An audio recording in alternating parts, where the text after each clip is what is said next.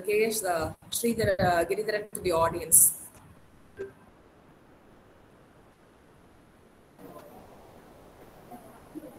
Thank you, ma'am. It's my pleasure to introduce Dr. K.S.Giridharan, Professor, Department of Engineering Education from NITTTR, Chennai. So he has been working in NITTTR, Chennai since 2003, and he is in major areas of expertise are management engineering education at the RBT levels, e-content design and online teaching, outcome-based education and accreditation, instructional strategies, e-content design and development. And he is also has a lot of publications, research papers, book publications, and he also has 2 patents in his name. Additionally, he's also having a lot of consultancy projects in which Unnat Bharat Abhiyan is one of the there are 2 ongoing projects. So Unnat Bharat Abhiyan and TOT for TNRTP. And he has also done a lot of training programs, workshops, and even in YouTube there are a lot of videos on e-content design.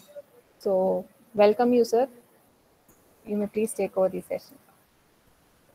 So thank you, madam. Thank you very much for your kind words. And I hope I am audible. Am I audible? Can you hear me, participants? Yes, sir. Oh. So, okay.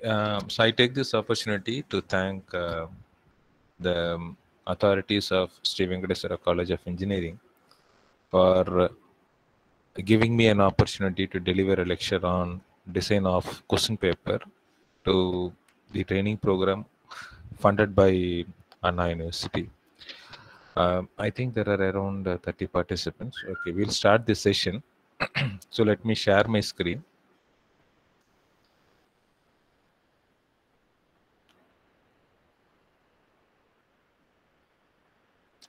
So I hope my screen is visible to the participants. Yes, sir. Okay. So friends, the topic for today is for the next 1 hour or 1.5 hours, we'll be discussing in detail how to design a question paper for the outcome-based education scenario. So as teachers, we might be knowing how to frame question paper, and we have been framing question papers all these years. And as students also, we have written examinations for these question papers set by our seniors or by our teachers. But we need to know how the question paper is quite different from the exterior education system with that of this outcome-based education system. Because wherever we go in the country, we come across the word outcome-based education, and this has become talk of the town. And everybody talks about outcome-based education. But in a nutshell, if you want to see whether outcome-based education has been practiced or not, that's a billion-dollar question. So we need to know what exactly is outcome-based education. And if at all we know what exactly is outcome-based education, then only we will come to know how the question papers are to be designed and how the teaching methodologies are to be rephrased or redesigned by the teacher for handling the student sitting before us. So we will be touching upon the following areas. So let me type the important points that will be discussed. So we will be discussing what exactly is outcome-based education. So an introduction with regard to OBE will be discussed in detail. So which many of you should be knowing, many of you should have framed outcomes. Anyhow, for a span of about 5 to 10 minutes, we will come to know what exactly is an outcome and how the outcomes are to be framed. Okay, so that has to be kept in mind. So first, that topic will be discussed in detail, and after that, we will also look into the learner characteristics, because we need to understand the learner characteristics of the students. So based on that only, I will be able to set a question paper. So if you ask me, like in a class, whether we have a homogeneous set of learners or a heterogeneous group of learners, everybody would be saying that we do have a heterogeneous group of learners, because every student will be having their own kind of learning style and they have their own kind of learning characteristics. So given that scenario, is it possible for a teacher to frame different questions for different set of students, or how are we going to frame a question? So the most important thing that we need to keep in mind is, first, after framing outcomes, we need to know what exactly are the learner characteristics. So that one, in a brief, for about span of 10 to 15 minutes, we'll be discussing the learner characteristics. So after discussing the learner characteristics, then we will actually get into this question paper design.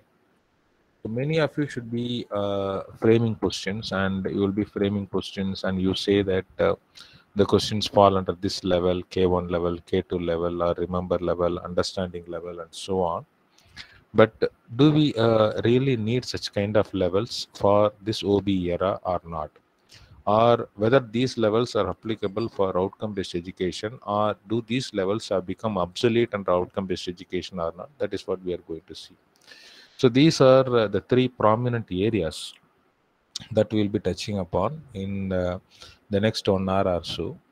Uh, so I request the participants to interact with me. So in case if there is any technical issue from my side, or if you are unable to hear my voice, so rather than typing and posting the messages in the chat window, kindly alert me orally,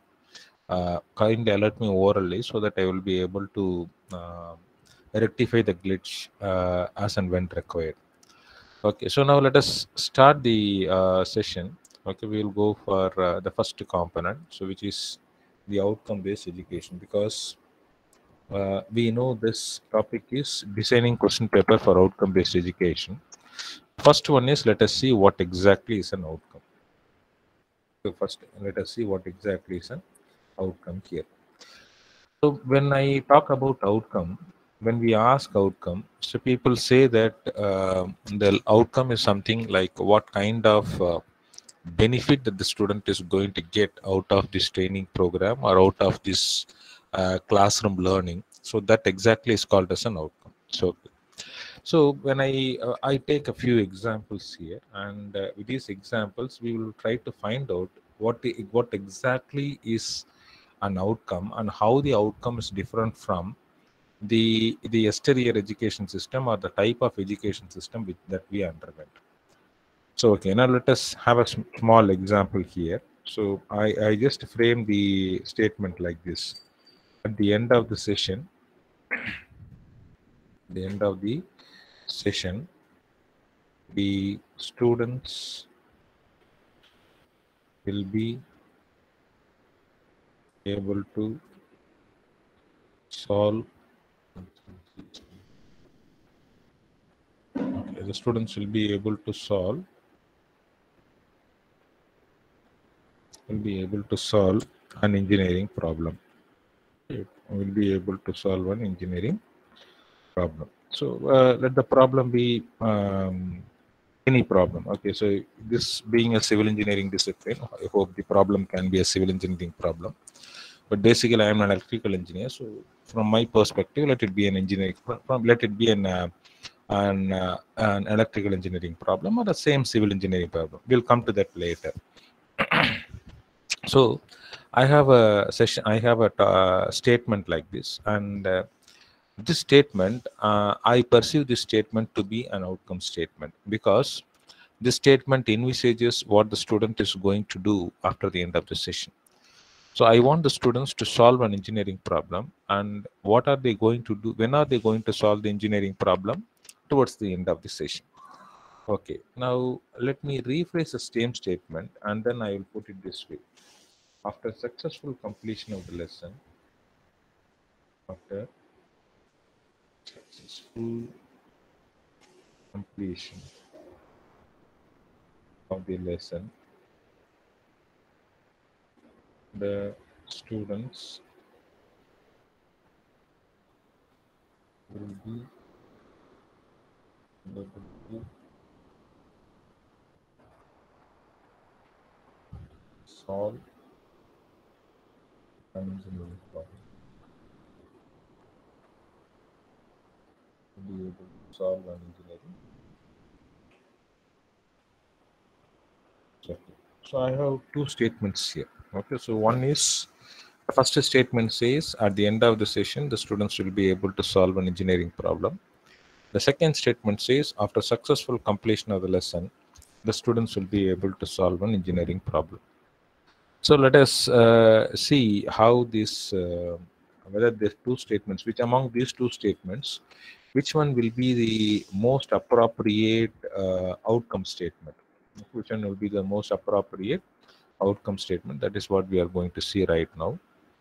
So I will go to your form here.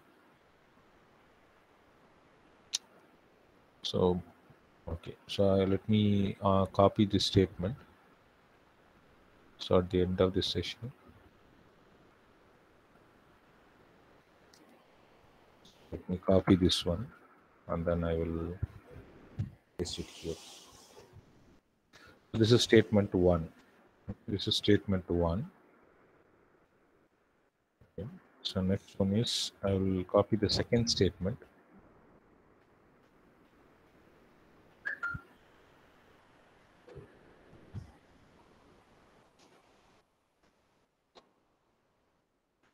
Let me copy the second statement and then I paste it here.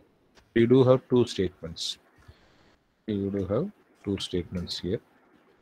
So one is the first statement is, okay. So which statement is an outcome statement? Okay, which is, so the question is, which statement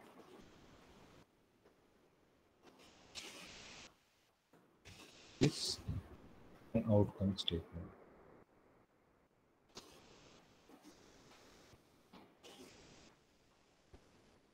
We do have options here, so let me add options.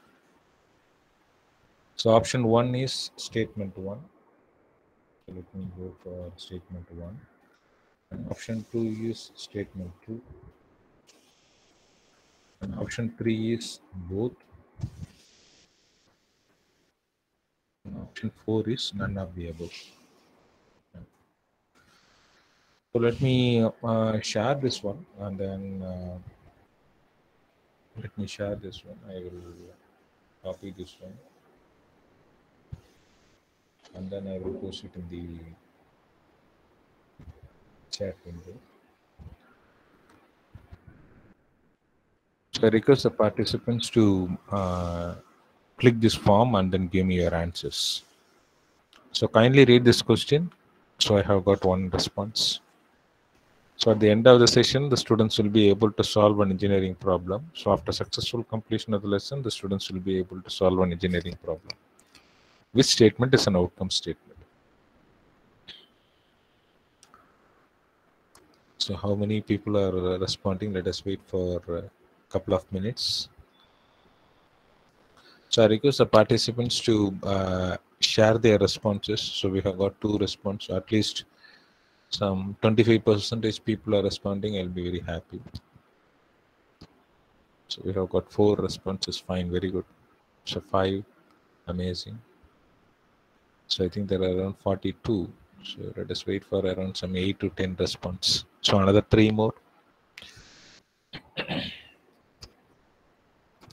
fine. 6 responses we have got. 7, fine.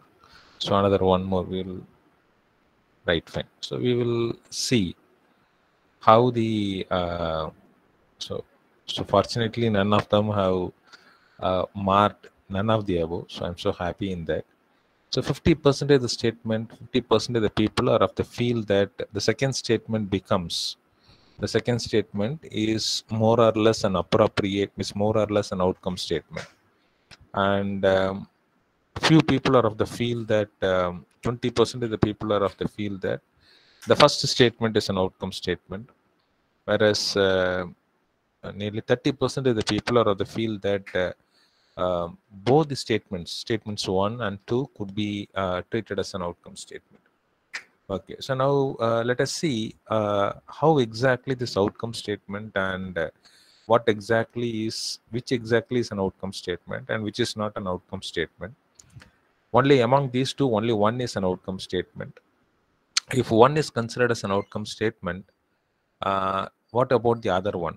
What about the other statement? So the other statement is an outcome statement, or it is some other statement which is mostly deceiving in nature, or it makes the people believe that this is also an outcome statement. So let us see that one in detail. So when I look at these two statements, okay, when I look at these two statements, one prominent characteristic of an outcome is your outcome is always focusing on, okay, your outcome always focuses on performance. Okay, your outcome never compromises on performance. That is what literature says.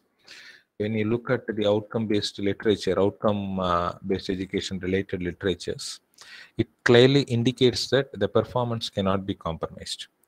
But at the same time, when the performance cannot be compromised, then what exactly can be compromised here? In the case of an outcome, you can compromise time. So the time is getting compromised here. Okay. So when I look at the first statement is more or less time specific. So which in turn indicates that the first statement may not be an outcome statement. Okay. So it clearly says after the end of the session, the student should be able to solve an engineering problem. So when I look at that perspective, so given a 50 minutes class or a 1 hour class, so after 1 hour or 15 minutes, every student should be able to solve an engineering problem. That is what is being emphasized in the first statement. But whereas when you look at the second statement, that time duration has been compromised, or the time duration has been adjusted in such a way that it says whoever claims to have successfully completed the lesson, they should be able to solve the problem. So which means if a student claims that he has completed the lesson in 1 hour, he should be able to solve that engineering problem. When a student claims to have successfully completed the lesson after 1 week, he should be able to solve an engineering problem. So when you look at these things, so it clearly says that your outcome is mostly performance oriented and time is getting compromised here, whereas the previous statement, which more or less resembles like that of an outcome statement, is not actually an outcome statement, but it is an objective statement here. Because when you look at an objective, in the case of an objective, the time is not getting compromised. Okay, the time is always given due importance, because for objectives, the time is the driving factor. But in the case of an outcome, the performance is the driving factor. But here, what happens? The performance is getting compromised in the case of an objective. But in the case of an outcome, the time is getting compromised, whereas performance is not getting compromised here. So these two things we need to keep in mind. So the first statement, when you look at the first statement, solve an engineering problem. The second statement also solve an engineering problem is here. The core component remains the same, but the prefix claims that the second statement is more or less an appropriate outcome statement when compared to that of the first one here, I hope this point is clear to you. So when you look at an outcome, okay, I'll just show you another one example from the NBA thing. Many of you should have seen your program outcomes.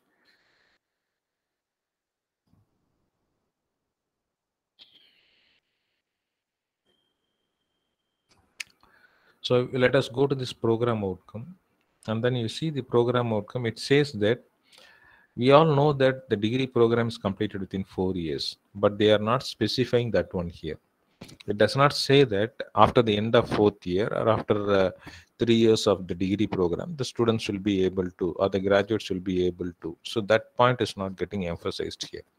So they have used the word engineering graduates, which means a person who claims to be an engineer after 4 years or after 5 years or after 6 years or after 4.5 years, he should be able to do all these things. He should be able to possess all these things, or he should be able to exhibit this kind of behaviors. So this is what is being emphasized in your program outcomes.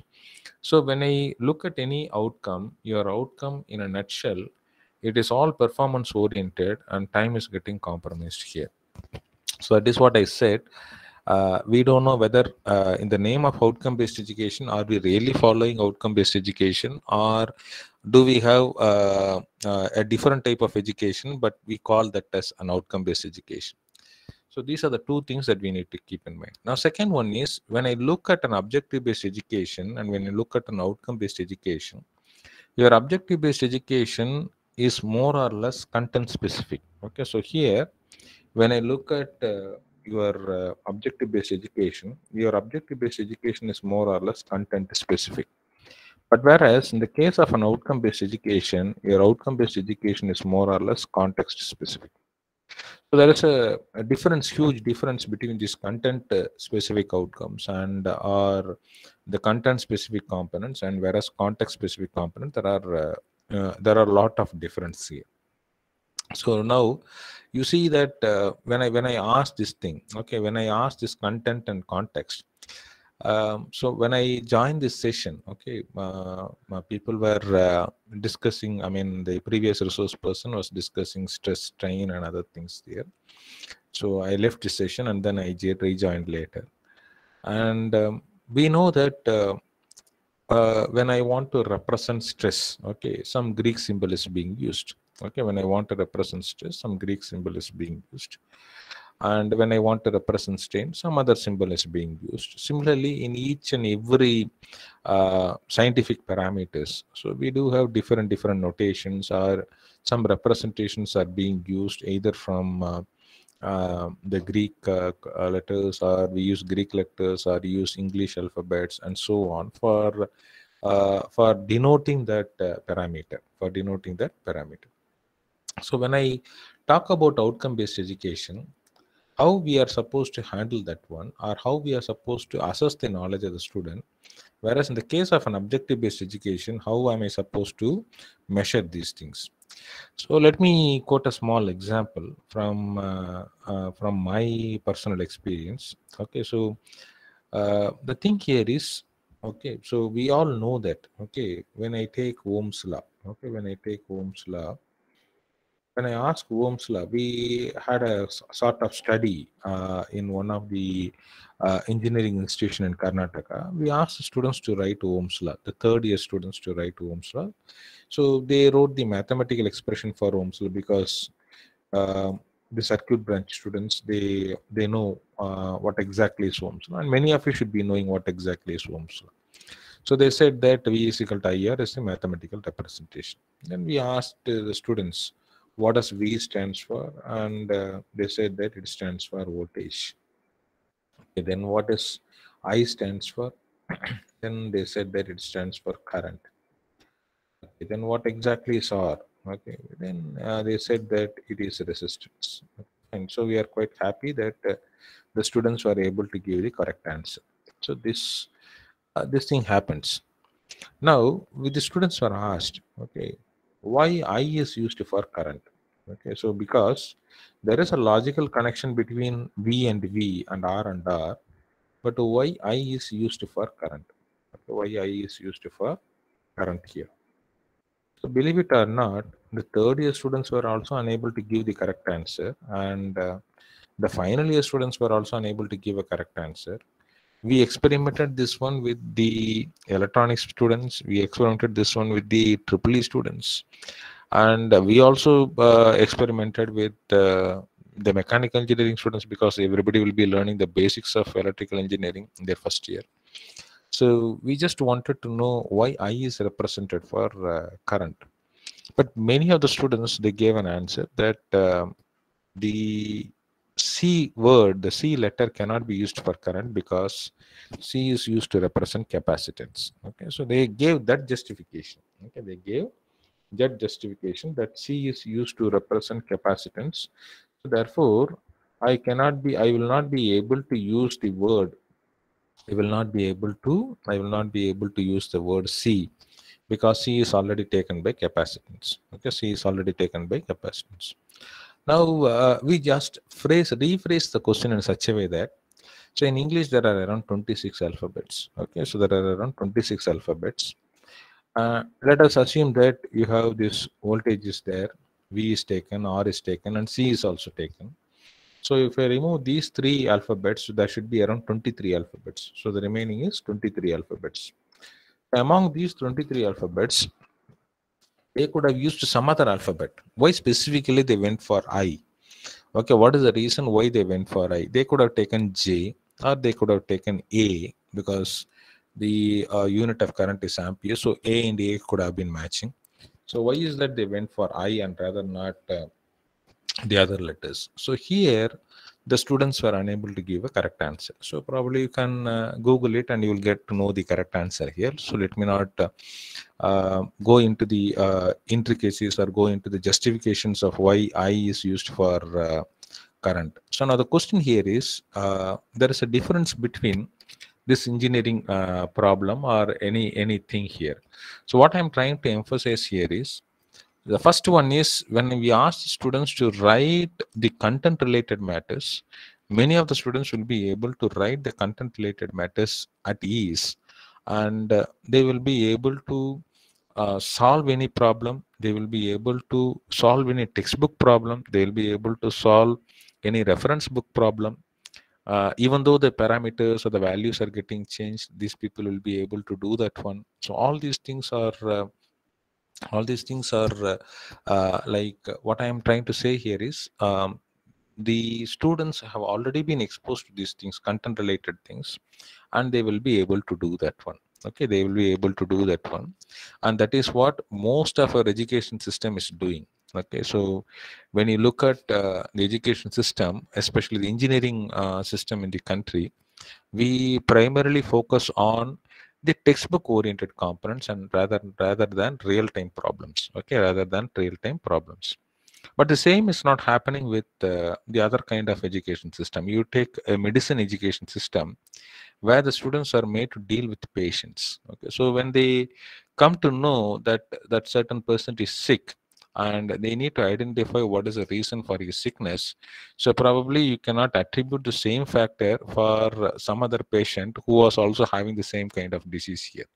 But this person should be having some other medical complications, or this person should be having some other kind of things, some other kind of exposures, so because of which he became sick, and therefore he has to be treated quite differently when compared to that of the other one. Okay, when compared to that of the other one. So it was said that a few of my friends were saying, who are staying abroad, were of the feel that they said that in some countries, okay, so when they take the corona vaccine, okay, so everybody have been have been vaccinated, and when they take the vaccine, they have a list of so after taking the vaccine, they just ask the blood group of this patient, and they say that if you are B positive, you will be having these kind of side effects, or you'll be facing this kind of like say fatigue or some kind of thing, or if you are an A positive person, you will be having this kind of I mean, like issues here after taking vaccination for a span of about 1 to 2 days. You will be experiencing these kind of issues, so you need to overcome this one. So that kind of data they are having. So what I am trying to say here is, when the textbook content is being taught to the students are good in memorizing the content, the students are good in understanding the content. But when the same textbook content, when the student is made to apply in real-time scenario, that may or may not happen in an engineering education or an engineering system.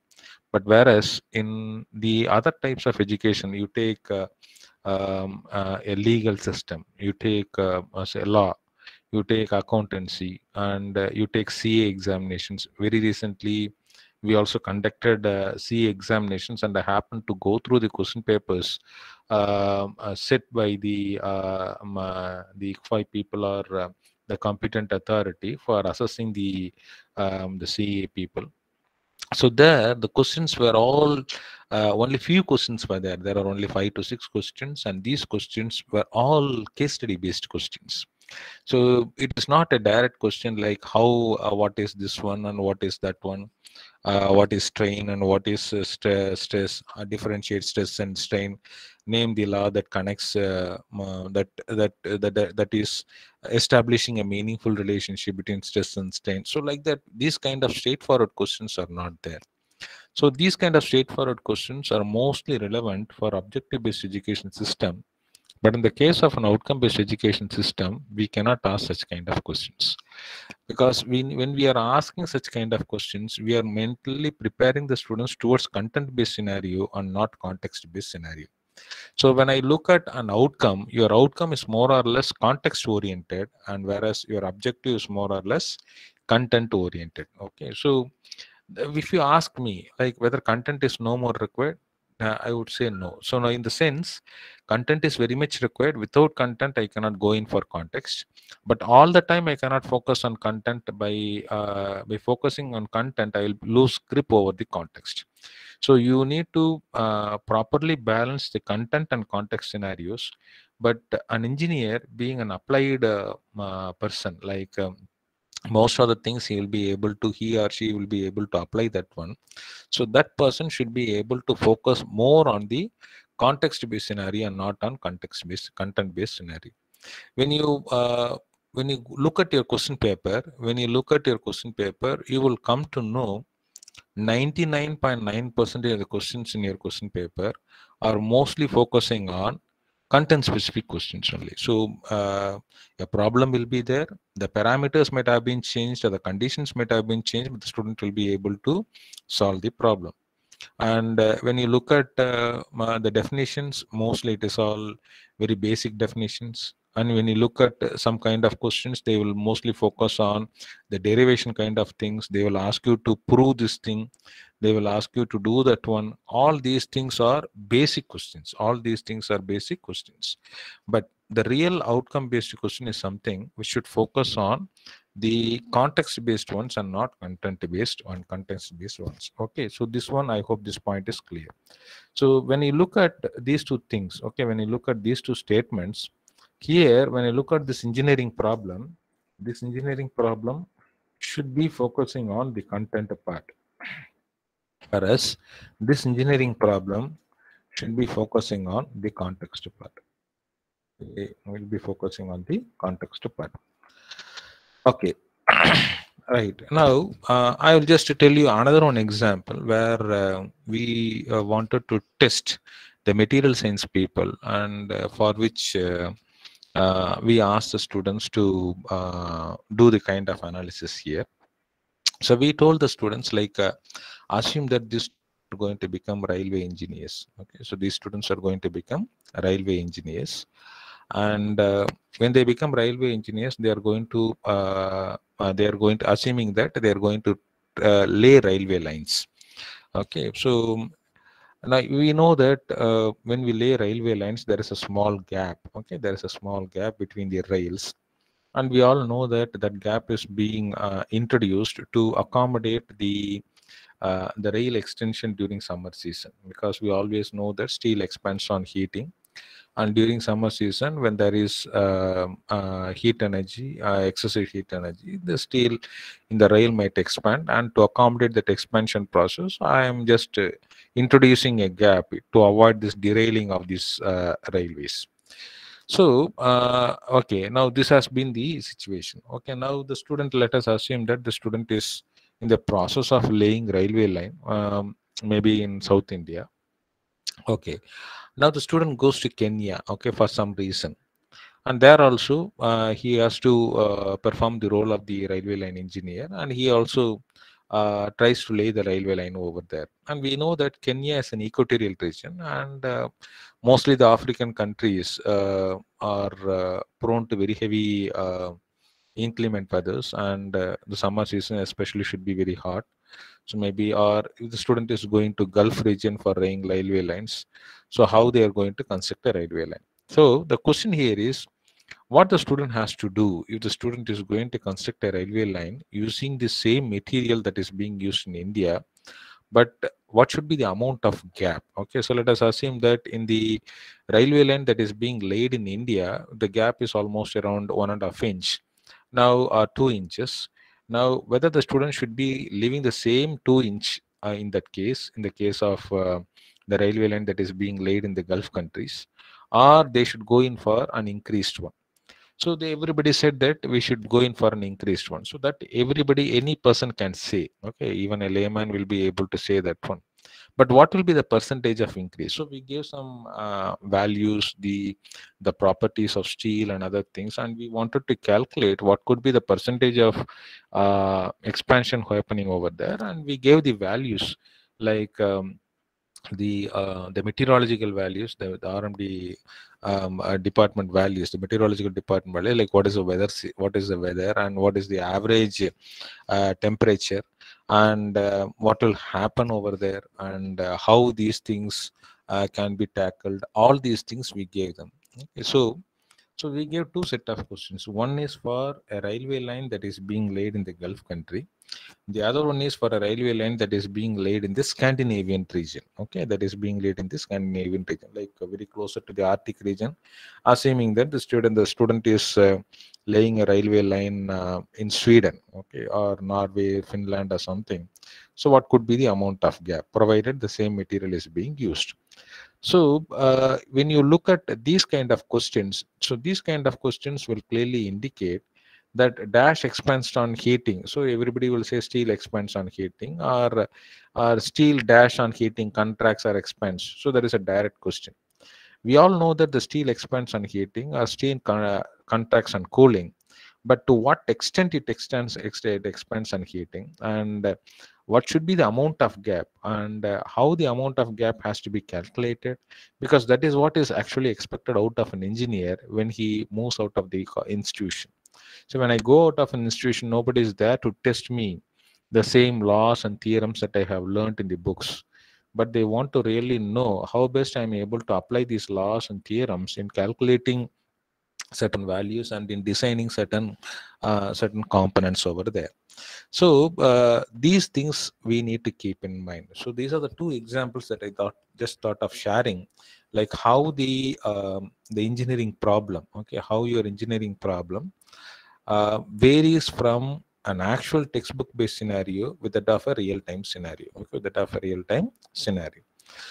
So when I go in for that kind of problems, when I go in for that kind of question statements, which is really going to test the real apply level of these students, which is going to really tell the students that how these questions are going to make the students mentally prepare themselves for outcome based education. That is what we need to inculcate in the classroom. So for that one only, this design of question paper is being used. So we have seen the basics of the outcome based education. Now let me go into the learner characteristics of this thing. So the learner characteristics, I will not go deep into this learner characteristics because that itself is a huge area. So we did in 2018 or 19, okay, before the onset of pandemic, maybe in the month of December or November 19, I think so. I was fortunate enough to attend a conference sponsored by Coursera. So in the Coursera conference, which was sponsored by those people, so they were sharing some interesting findings. So the findings are like they were saying that the students sitting before us, okay, the students sitting before us are mostly digital natives, because these students might have been born after 2000. Okay, so the students who were born after 2000, they were all having some kind of learner characteristics, okay, some kind of characteristics which is quite different from that of us. So we are all digital immigrants. We were all born in an analog era, but students who were maybe the first batch of students might have rolled out. The digital natives might have moved out of the institution, or by 2021. So these people say that these people were these digital natives people, the early digital natives, because during that time only the internet got pervaded into our life. Okay, so everybody started using emails, and everybody started browsing websites, using websites, designing websites, and so on.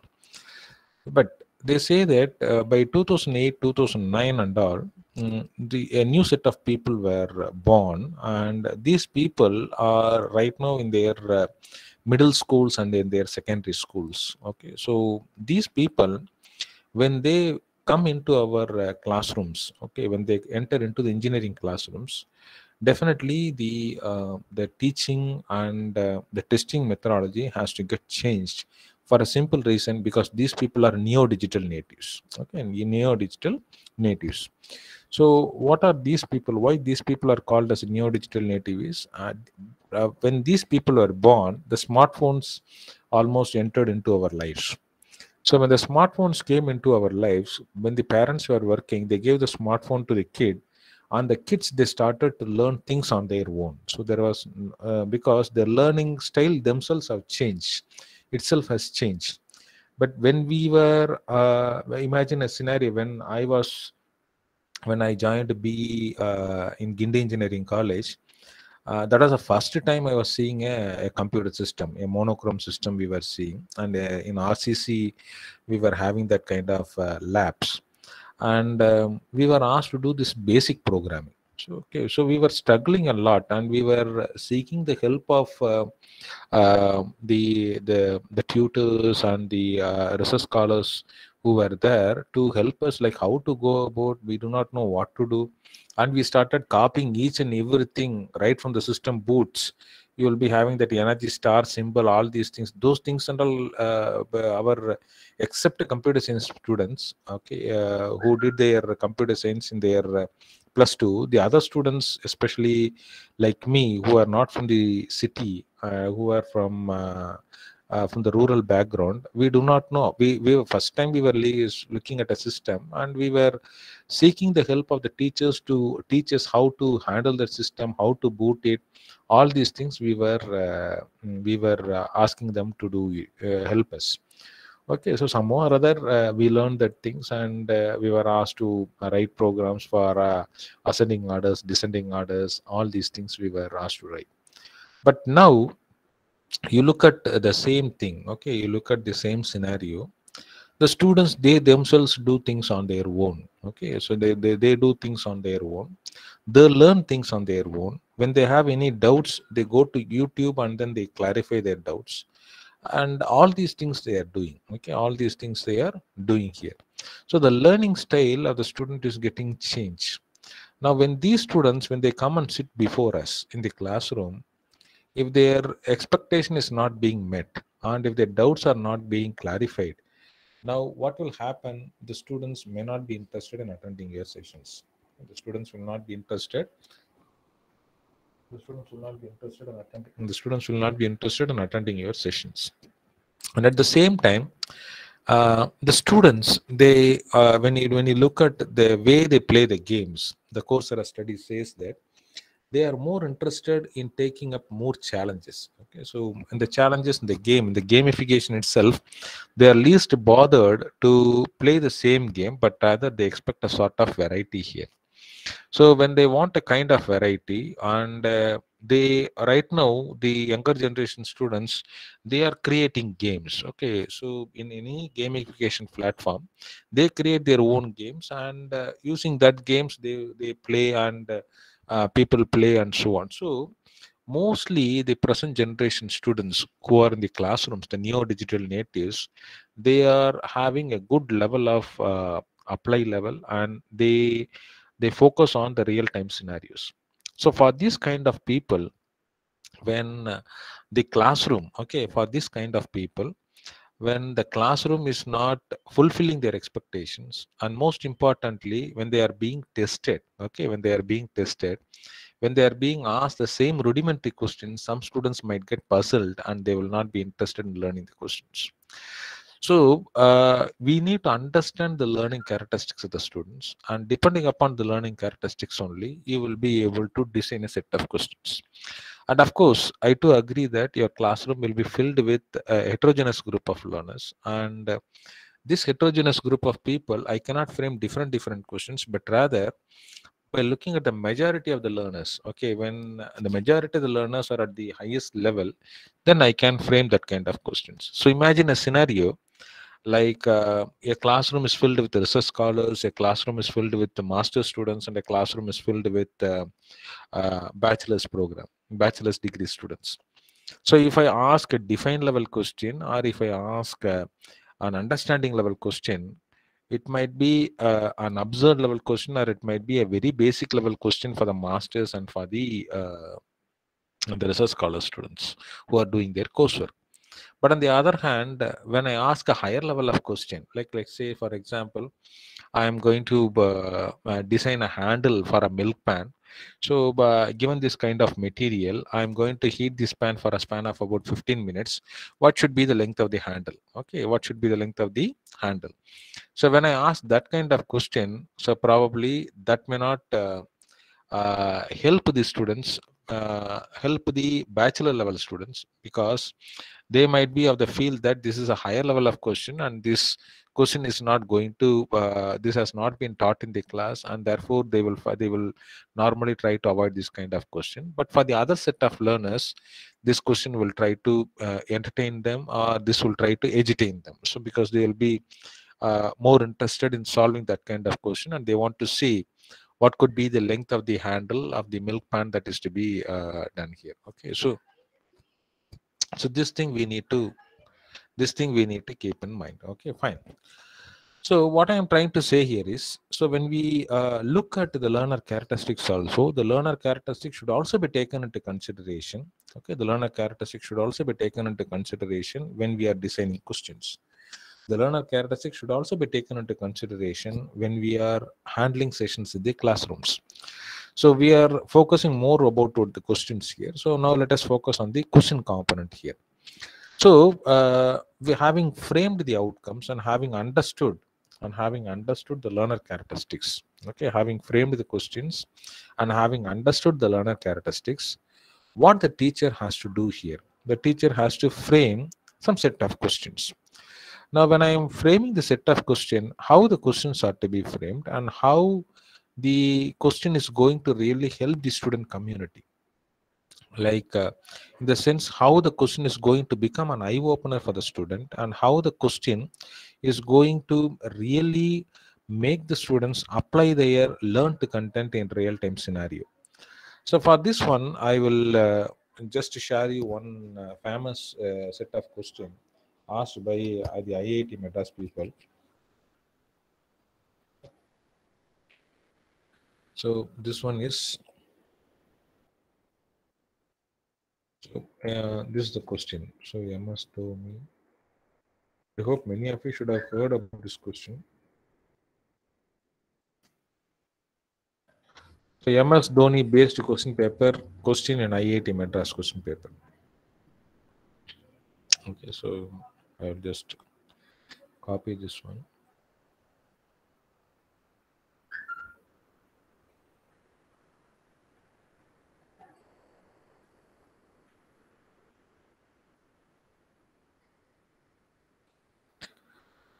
So this question was asked. This is one of the famous question for material and energy balances. The subject title is, course title is Material and Energy Balances, and it was asked on May 6, 2019. And it's an end examination question, and it carries almost around the end sum point is almost around 40 points. So answer the following questions. So the first question is, dew can play a major role in day and night cricket matches. Excessive dew in the outfield makes the ball wet. For spinners, the challenge is to grip the wet ball and to impart spin while delivering. For fast bowlers, it is difficult to hit the desired length. Hence, this can put the fielding team at a disadvantage. So now they have given you some conditions. So during IPL 2019,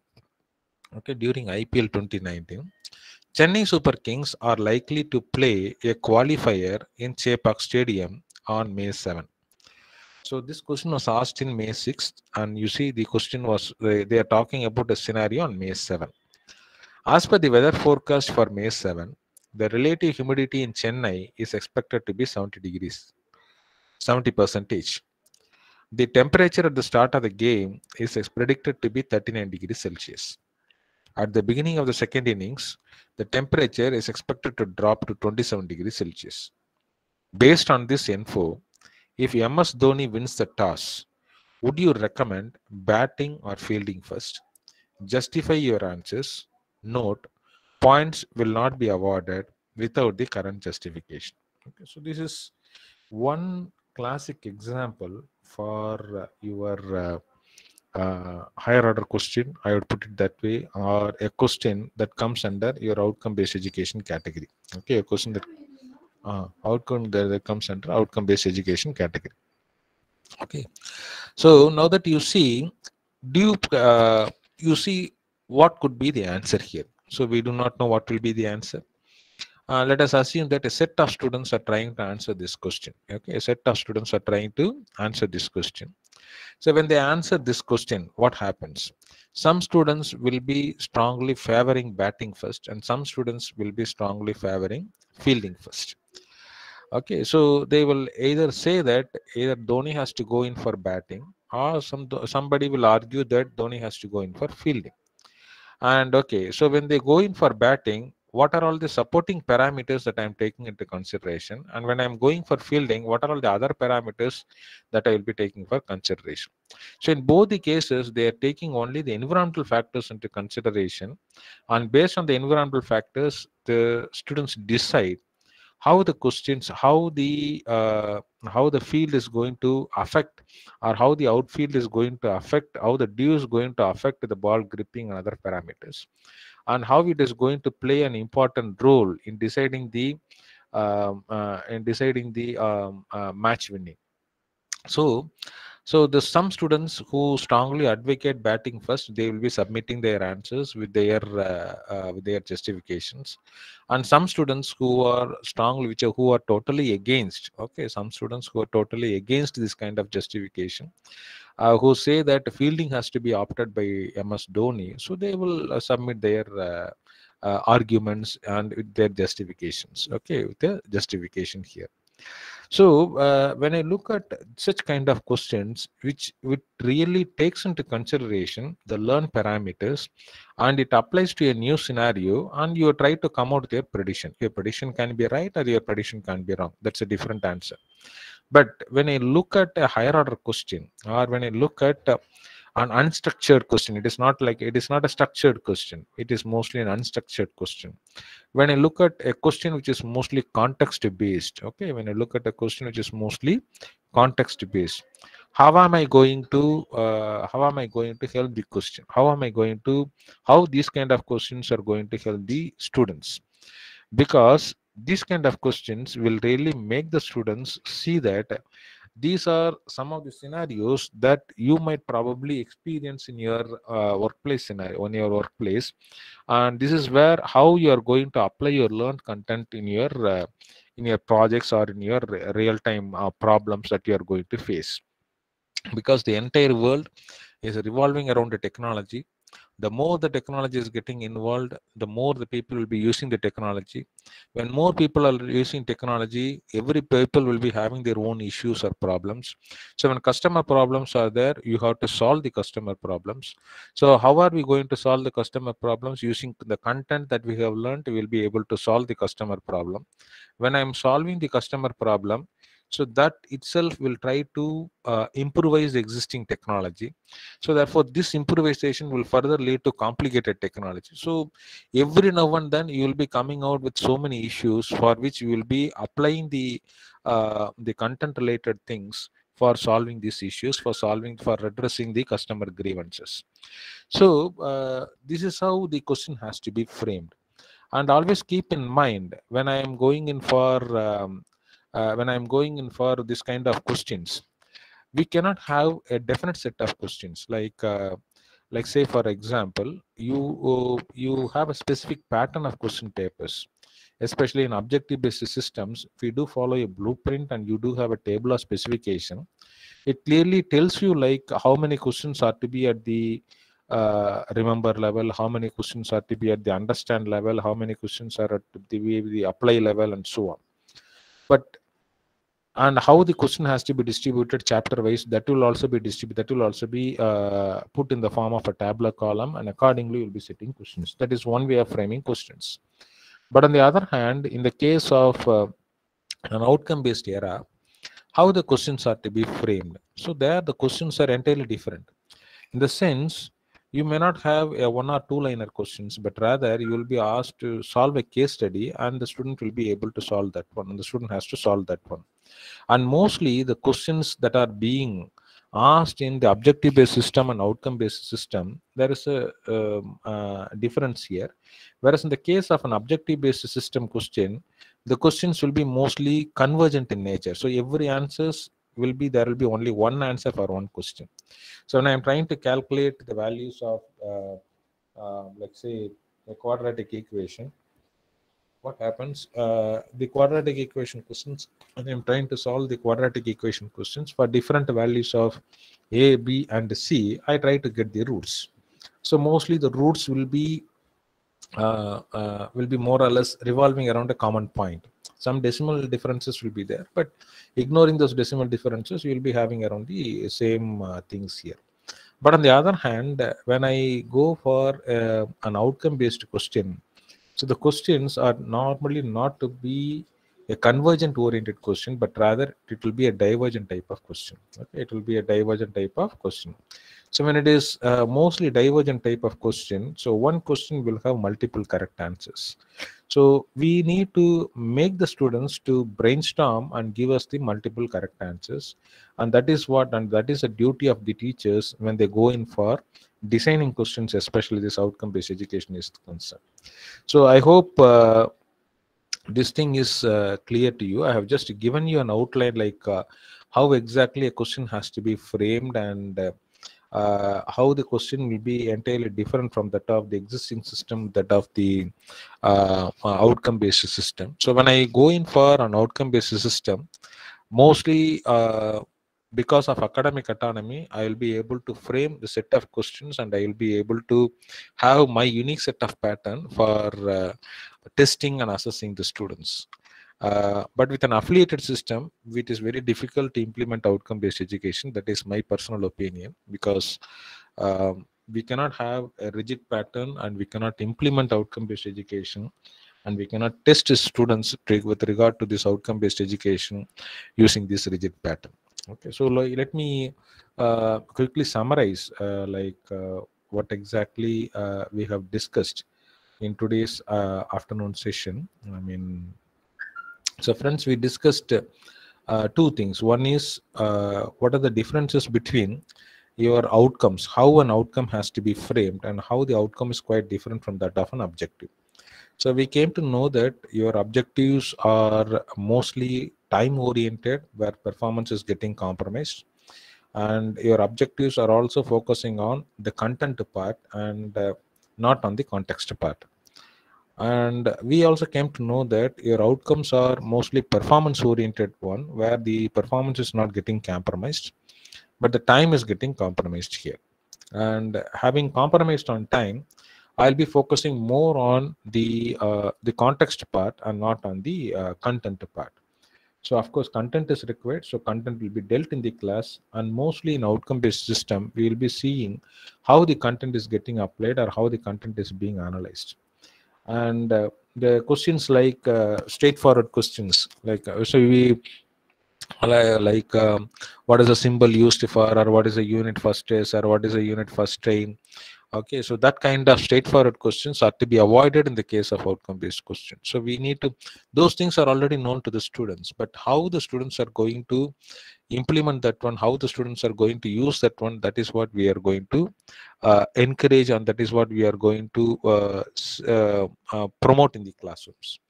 Okay, so and we also looked at the learner characteristics of the student community, and we came to know that the present generation students seeks more challenges, and they are more interested in taking up new challenges. And having been exposed to some set of questions which are mostly basic in nature, and when they are being tested and assessed very frequently in those in that particular domain, the students will have some kind of boredom and they will not be interested in learning these things. So that one, they will not be interested in assessing and writing the answers also there. So that becomes an issue here. Okay, so we need to take that one into consideration, and depending upon the student sitting before us, depending upon the learner styles of the students, we need to frame questions. So assuming that we know the learning style of the student, and assuming that we know the we have framed the correct outcome, and we have mapped the outcome that of your program outcomes. You should be having that COPO mapping. We always take into consideration the COPO mapping for framing questions for outcome based education, but I'm not sure like how many of you are framing questions based on COPO mapping, and how many of you are framing questions based on the previous year question papers.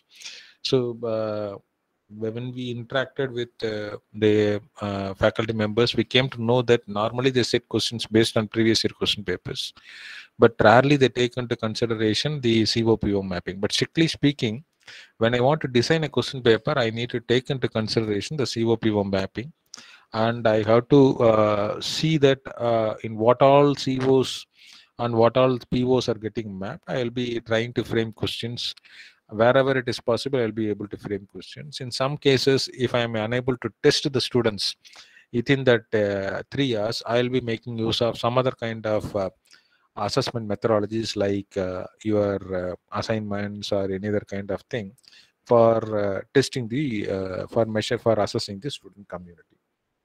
And we have also seen one IIT question, and we could have seen that how the questions in IITs are being framed. And this is one classic example of a question paper or how a question has to be when you are framing questions for outcome based education era. Okay, so friends, I have given you a brief outline of what exactly is the outcome based education, how the questions are to be framed. So probably I will stop for now, and maybe if the participants or if the people are having any doubts or queries, you can unmute yourself and then ask me, or else you can also post your questions in the chat window. I'll be able to solve your queries. So to the participants.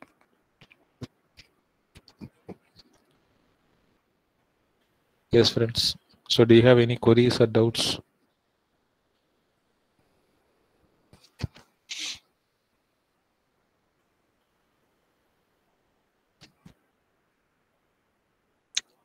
Okay, so if there are no queries, I think there are no queries. So sorry, friends. I'm in home quarantine, so I thought of I already informed your coordinator that I will be able to take session for 1 hour only. So so in case if there are no queries, I thank the coordinators and the authorities of Sri Venkateswara Engineering College for giving me an opportunity to address this group of participants. And I also take this opportunity to thank our benign director and my staff members for having given permission to deliver a lecture and to act as a resource person for this prestigious faculty development program of Anna University. So thank you one and all, and I hand over the session to the coordinators. thank you, sir. Thank you very much. How to give justification? I think some question is how to give justification to outcome-based education. So what justification you want, sir? What kind of justification?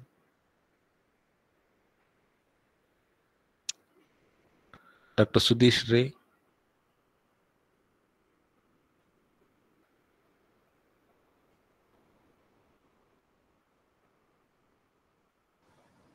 Hello. Yes, tell me. Sir, good afternoon. Good afternoon. Sir, actually, I want to know how we can justify in terms of the outcome-based education. I mean to how we can give the I mean to say the ranking, or if we talk about in practical world, then how we can say that this is outcome-based education? So you're talking about the assessment scenario or a teaching learning methodology scenario, sir? So actually, I'm talking about the outcome. Means I mean to say, suppose one has done the what you can say the 4-year course of the engineering or the Okay, 3 okay. diploma course. Then, in that perspective, how we can say that this is what you can say the outcome-based education? So many of the times, if you candidly ask me, most of the times we frame outcomes. Okay, and but unfortunately, what happens? We are not sticking on to these outcomes because we frame an outcome, but the regular teaching learning methodology happens or revolves around the content only, and the testing is also happening around the content. This is what our personal experience says. When you look at any question paper, only in the rarest of rare cases we will be able to see outcome based questions, or the when you look at the lesson plans, when we go for the audits and other things, when you look at the lesson plans also, you will come to know that how the lesson plans have been framed, and are these lesson plans meeting the expectations of the outcome based education or not. If you ask me, definitely a big no. So it is time to change, sir, because very recently only we have taken up this concept, and almost for around 2014 only, I think we became a signatory, and we are slowly marching towards this OBE, and it will take some time, and the people need to have a proper understanding of what exactly is an outcome. If they know what exactly is an outcome, and if they use the COPO mapping for designing their classroom lectures as well as for assessment methodologies, then definitely we can give a proper justification by saying that we are really following outcome-based education. But this COPO mapping and other things are all there in the paper, but we are not taking that one into reference for designing our classroom lectures or designing our question papers. It is just used for getting accreditation and not for any other things. But if you are using that one for redesigning your lectures and redesigning your question papers, definitely we can always justify by saying that we really follow outcome based education, because when I use that one, there is, we cannot deviate from the outcomes. So you will, the real feel or the real benefit of outcome based education might reach the student community at large, and that day is not far away. That is what I presume. So probably the teachers should be educated on these areas, and they should be given training, and if they are using the training in a better way, they will be able to implement outcome based education and properly justify that OBE is being followed in their campus or in their classrooms. This would be my answer, sir.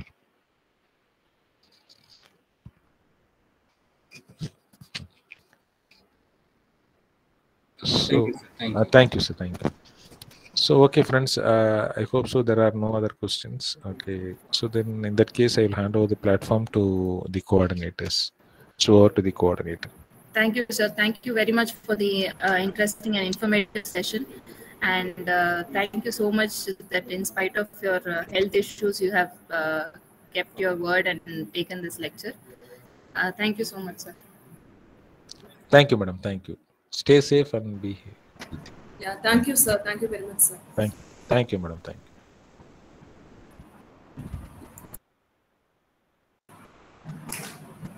Will be any announcement to the participants? You can just tell them.